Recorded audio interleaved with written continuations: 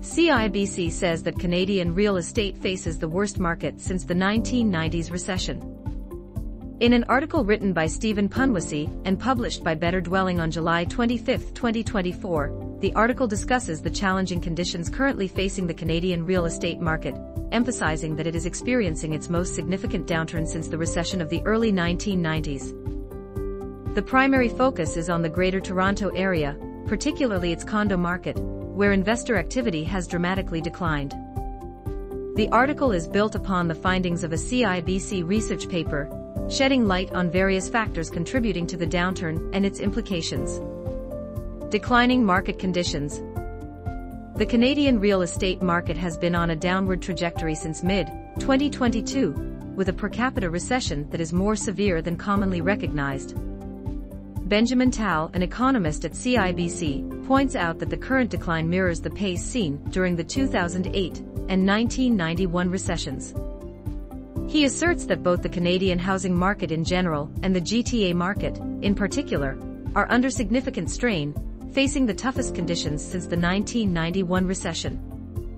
Investor dynamics in the Toronto condo market.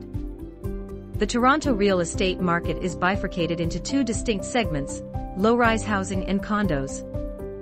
The low-rise market has remained relatively active, buoyed by upzoning policies that have increased land value. In stark contrast, the condo market is suffering, characterized by recessionary conditions not seen in decades. A significant issue is the high reliance on investors, who have historically accounted for up to 70% of condo buyers. Higher interest rates, a weak economy, and stagnant prices have eroded the profitability of condo investments. Many investors were purchasing units with negative cash flow, relying on future price appreciation to justify their investments. With prices stagnating and mortgage rates climbing, the financial viability of these investments has diminished, leading to a marked decrease in investor activity. Construction challenges. Under typical market conditions, developers might reduce prices to stimulate demand from end users. However, the gap between what investors were willing to pay and what end users can afford is too substantial to bridge. Developers are also contending with high construction costs, which limit their ability to lower prices significantly. Despite the weak demand, new condo prices have only fallen by 5% from their peak, reflecting the constrained economic space in which developers operate. Tal explains that the current market dynamics, low demand from both investors and end users, have brought new condo sales to their lowest level since the late 1990s. He highlights a critical issue: less than 50% of pre-construction condos are pre-sold, the lowest rate in 20 years. Since projects typically need at least 70% pre-sales to secure financing and commence construction, this slowdown is stalling new developments. Existing condo market glut. The glut of existing condo units further complicates the situation. The Toronto Regional Real Estate Board has reported some of the worst sales figures on record, with inventory levels reaching rare heights. Consequently, resale prices for condos have corrected by 12%, providing even less incentive for potential buyers to invest in new condos. This has led to a dramatic decline in the number of new units coming to market in recent months. Tal asserts that for condo investment to become attractive again, resale prices and rents need to rise significantly, and interest rates need to decline. Until these conditions improve, the incentive to build new condos remains low, which could exacerbate the housing affordability crisis. Policy implications and market efficiency. The common policy response to housing affordability issues is to build more housing. However, Tal points out a paradox. When prices drop, it becomes financially unfeasible to build more housing.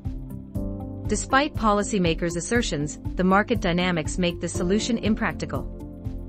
The Canada Mortgage and Housing Corporation, CMHC, often discusses this issue privately, acknowledging the complexities involved. The article, based on CIBC's research, paints a grim picture of the Canadian real estate market, particularly the condo sector in the GTA. With investor activity dwindling, high construction costs, and a glut of existing units, the market is facing significant challenges. The situation calls for careful consideration by policymakers and industry stakeholders to navigate this downturn, and address the underlying issues affecting the market's health and affordability. Another article also examines the Toronto condo market and the problems that condo owners are facing. Toronto condo market faces unprecedented financial strain. Most investors are losing money every month. In a detailed report by Ian Bickes for the Canadian Press, published on July 25, 2024 in the Financial Post, a stark analysis of the Greater Toronto Area's GTA condo market reveals significant financial stress among investors.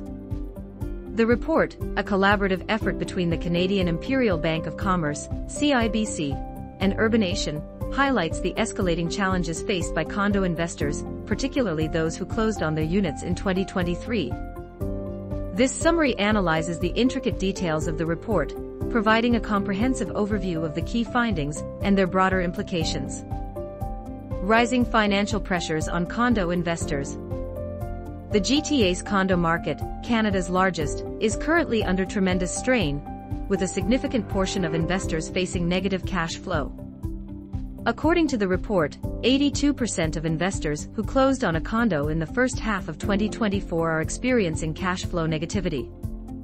This marks a notable increase from 77% in the previous year, and a drastic rise from 2020, when only 40% of newly completed condos were financially underwater. The financial burden on these investors has intensified. In dollar terms, those who closed on a condo in 2023 are facing an average negative monthly cash flow of $597. This is a substantial increase from the $223 per month experienced by those who closed in 2022. Furthermore, about 30% of investors who purchased condos last year are losing more than $1,000 per month. This financial strain is largely attributed to the combination of high condo prices and rising interest rates.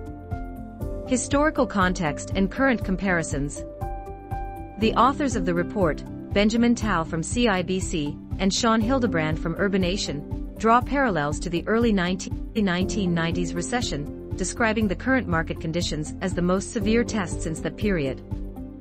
However, despite the financial strain on investors and the significant increase in inventories, condo prices have not experienced a major decline. Urbanation reports that unsold unit prices have decreased by only 2.6% in the past year, and 4.5% over the past 2 years. Sean Hildebrand emphasizes that despite the financial challenges, there has not been a significant increase in distressed sales or foreclosures. Prices have remained relatively stable, indicating that investors are not in a rush to offload their properties. This stability suggests that while investors are losing money monthly, they may still hold confidence in the long-term value of their investments. Implications for future housing supply. The report highlights a critical risk: the potential impact on future home building. Investors play a crucial role in new housing development in the GTA, and their current financial difficulties could dampen their appetite for purchasing new units. This reduction in investor demand could have severe repercussions for the housing supply in the region. The role of interest rates and the rental market. While many investors are facing financial losses, the rental market remains robust, providing some relief. Additionally, there are signs of easing financial pressure, as the Bank of Canada has recently lowered its key interest rate. On July 24, 2024, the Bank of Canada cut the rate by a quarter percentage point to 4.5%, following a previous cut in June. This reduction in interest rates could help alleviate some of the financial burdens on condo investors. Despite the challenges, Hildebrand suggests that the current situation is not entirely analogous to the early 1990s. He notes that while interest rates have peaked, they are still significantly lower than they were during the 1990s downturn. This distinction may prevent a similar severe decline in condo prices, which dropped 40% from peak to trough in the early 90s. A complex path to market recovery. The report outlines the complex interplay of factors needed to turn the market around. With condo ownership costs rising by 21% last year, compared to an 8% increase in rents, the authors indicate that a combination of higher resale prices, rising rents, and lower interest rates will be necessary to restore financial viability for investors.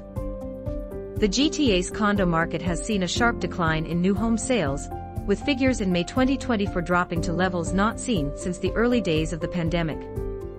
This trend highlights the broader market challenges and underscores the need for strategic interventions to stabilize and revitalize the market. Ian Bickey's article provides a thorough examination of the financial difficulties facing condo investors in the GTA. The collaborative report by CIBC and Urbanation underscores the significant financial strain on investors, the potential risks to future housing supply, and the complex path to market recovery. While the current conditions evoke comparisons to past recessions, the unique dynamics of today's market present distinct challenges and opportunities. What do you think? Is the Canadian real estate market poised to fall off a cliff, or is it entering a quiet phase before it comes roaring back once the Bank of Canada lowers interest rates? Please let us know in the comments. If you found this video and information useful, please smash the subscribe button and hit the notification bell so we can keep providing you with timely information you can apply on a daily basis.